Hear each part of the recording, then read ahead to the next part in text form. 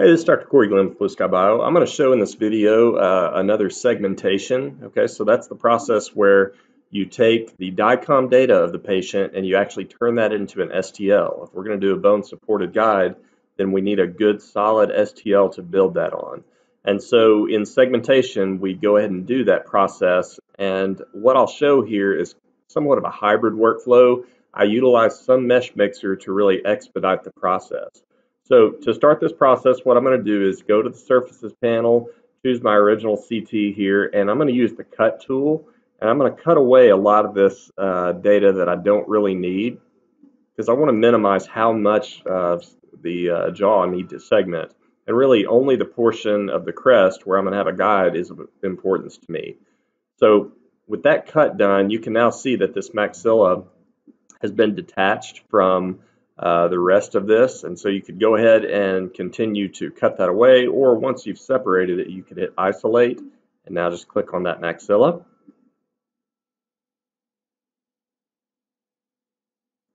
Alright, so here we see the maxilla. Turn these implants and nerves off. Now if you were to look at this, you're going to see that it's very porous. Alright, and so there's two things I'm going to do here. I'm going to do a segmentation model, but I also want to make a model where I just hit this, which is create model.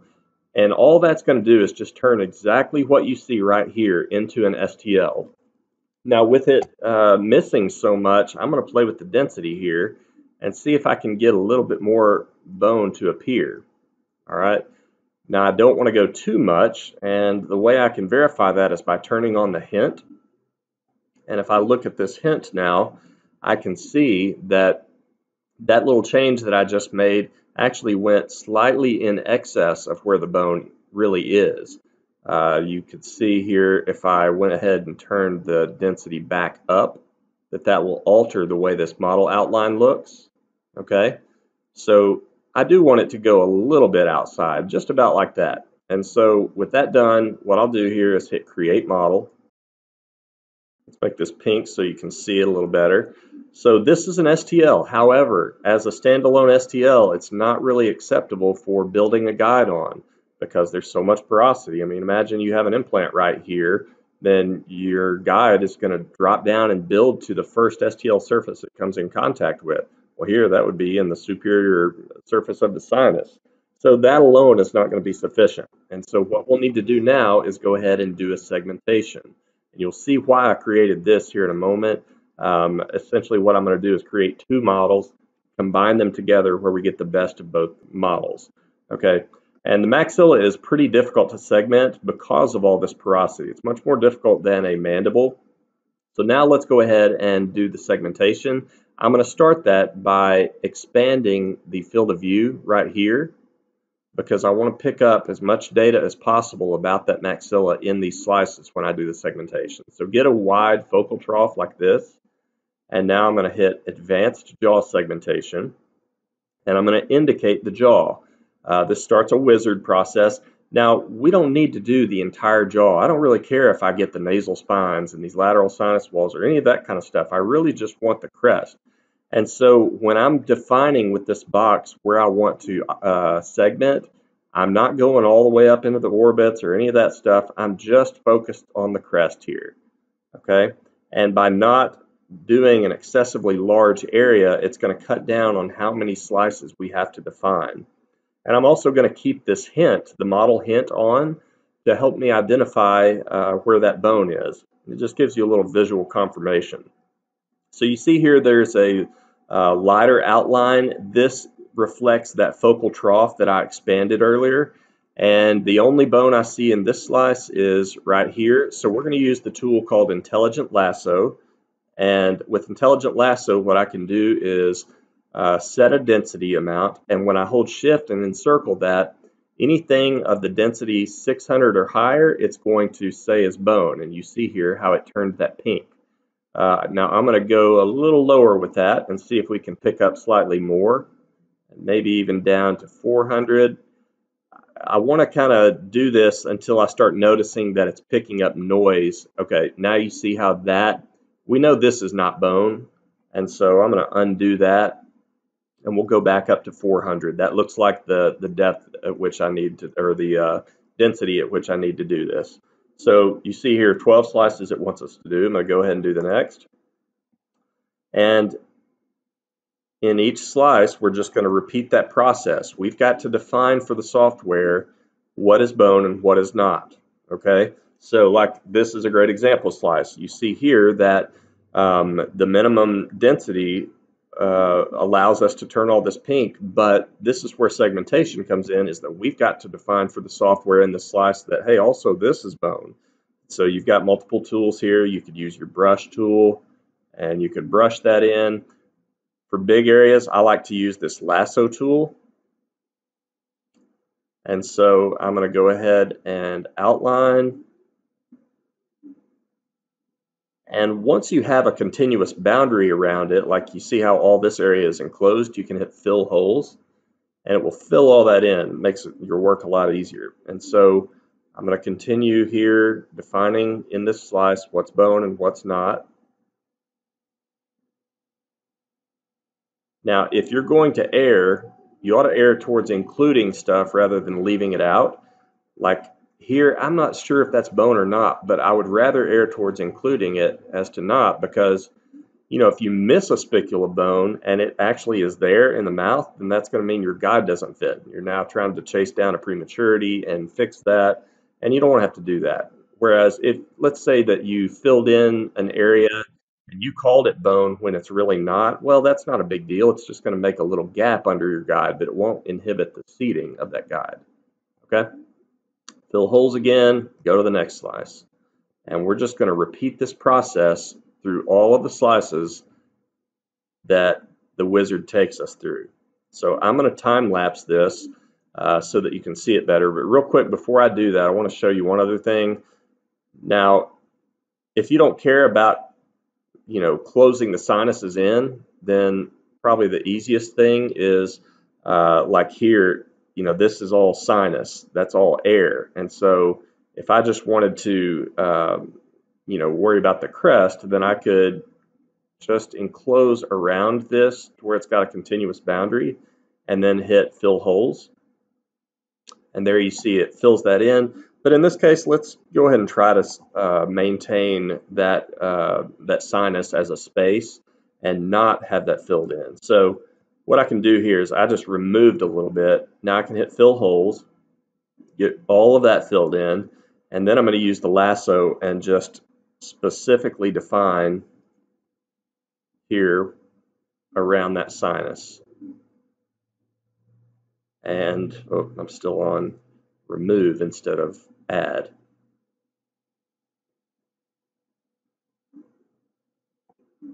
And let's use the brush to reclose that little area. Next. Okay, so now I'll time lapse this and I'll show you the last steps towards the end of the video.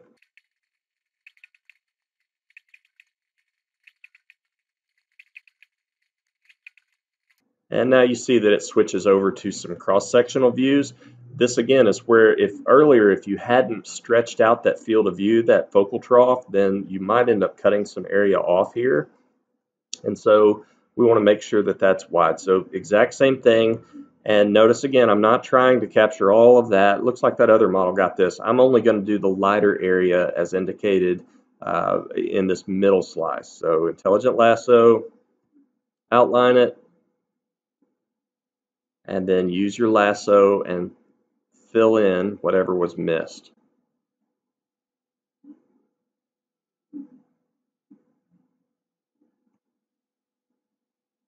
And next, and I'll time lapse these as well.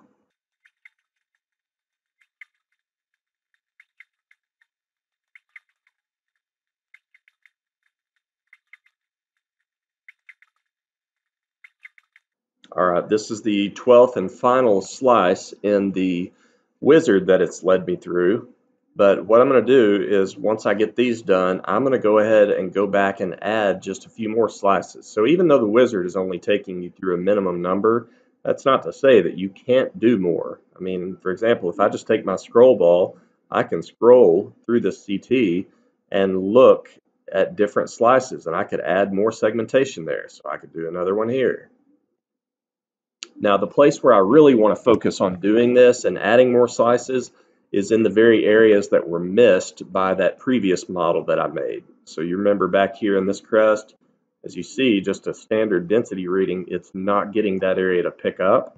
And so I'm going to add some to that. I find it easier though when I'm going to do my additional slices to go into the MPR view. So go to View, Perspectives, MPR, and these are the views that I like to deal with right here. So with this, I can now look and see both sides in cross section simultaneously as opposed to just a single jaw, because it's easier, in my opinion, to do both at the same time rather than individual sides one at a time. So close that in.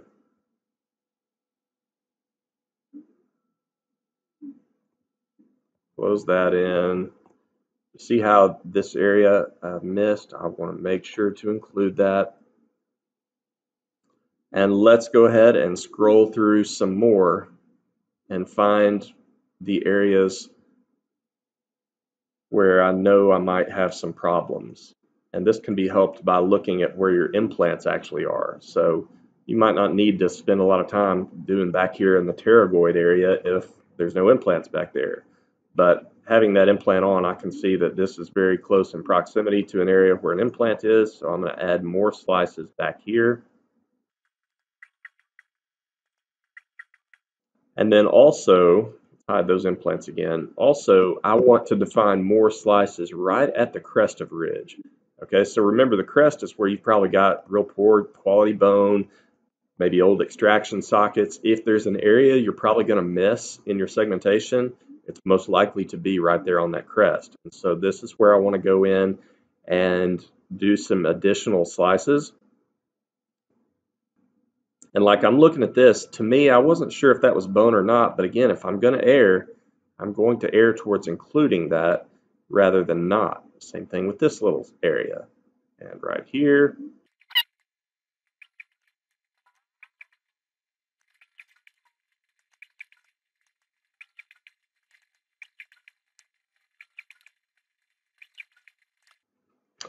Okay, so we've done that. I really probably think I need to do more, but I want to show you how to deal with it if you've missed some. So I'm just going to proceed forward, click next, and it's going to begin. It'll make you go through these. All you got to do is just click through these. These are your additional slices that you did beyond what the wizard intended. So let's let this think for a second, and it's going to perform the segmentation. Okay, so the software is finished thinking, and you can see now the segmentation.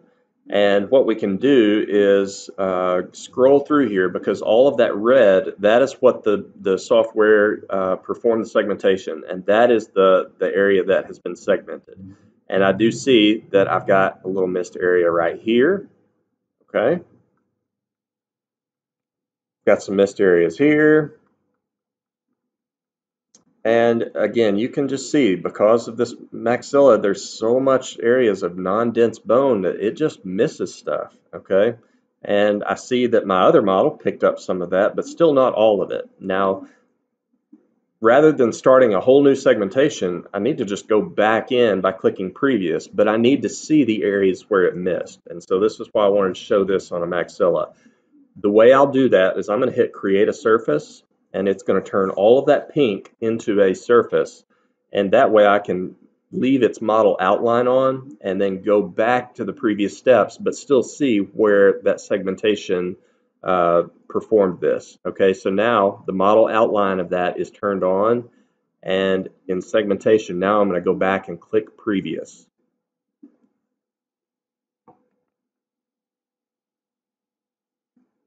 And now I'm going to go looking for the areas that were missed. So you see this area. This time I'm going to add another slice to define that.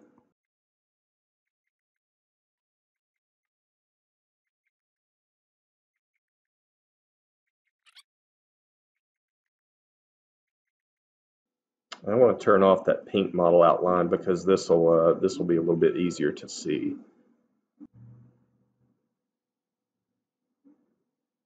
Now here, there's a bunch missed in this slice. So let's go back in and really fill those in.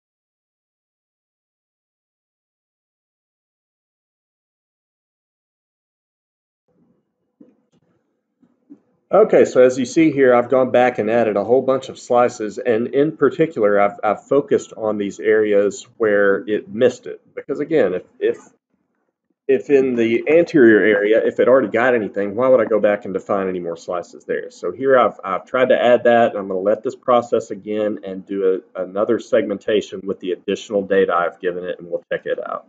All right, so let's now look at the modified one. If we scroll through here, now I can see that, the white outline was my previous segmentation.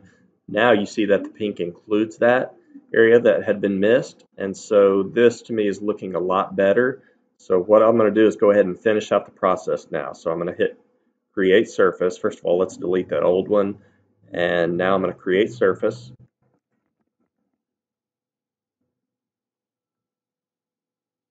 And so you still see that there's areas where the new white segmentation model got it and the pink one didn't, but there's some areas like right here on the crest where the pink one got it and the white one didn't. So we'll combine the best of both of those. I'll do that by going to File, Export Data, and we're going to export both of those models simultaneously. Now whatever you've got visible in your 3D screen, that's what will be checked on, so I'm going to just hit Export.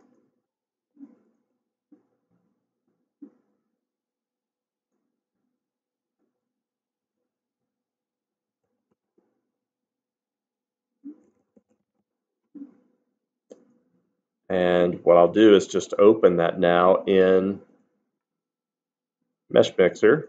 And so the step that I'll do here in Mesh Mixer is to combine these into one single watertight model, because even though they're a single STL right now, it's an STL made up of two independent face groups. We want just a single watertight exterior with no porosity inside. And so I'll do that by going ahead and making solid with both of these models here. Now, when you do this, it's going to give you an initial proposal, which is going to lose a lot of details. So you want to change your solid type from fast up to accurate. You want to take your solid accuracy, maximize it to the very end, and then mesh density I usually take about halfway, and then update. And now you see that by doing that, it has a lot more detail to this model. So I'll accept that. And then last step before we just finalize the segmentation, I want to run the analysis and fix any holes. See, there's some holes here. Let's repair them all. And now this is done. And I'm going to export it again. And now to finally do this, let's bring it back into Blue Sky. So import STL. Anytime you import an STL, this window is going to come up. However, this is already globally positioned in the right spot, so just cancel here. Don't go through the stitching process. And now let's go ahead and look at the final segmentation. So if you remember, the original bone model had some missing areas. You see like right there where it missed it. And it just got a little spotty in certain areas. And then by the same token, this model, it was full of porosity. That one's not going to cut it. So now let's look at this newest one as a standalone. This one captures the best of both models. You see here, like that area where it missed, it's captured that. So at this point, we're done, and we could clear this segmentation data. Get rid of all that pink because it kind of obscures your view. And now you're ready to proceed with any kind of a bone supported guide that you wanted to do. So this was one of the more difficult cases I've ever done as far as segmentation, and I'm a little under 30 minutes on this. So the Maxilla can be somewhat tedious, You know, it's definitely not a bad idea if you don't want to have that hassle just to outsource this to labpronto.com, and you can just pay them to do the segmentation. But, you know, if you got the time and you just want to do it, this is how I would do it. And it's, you know, still a little investment of time, but it's a lot quicker than if you had to purely rely on the segmentation panel and you had to go through and do like 100 slices. This is still much faster than that. So I hope you found that helpful.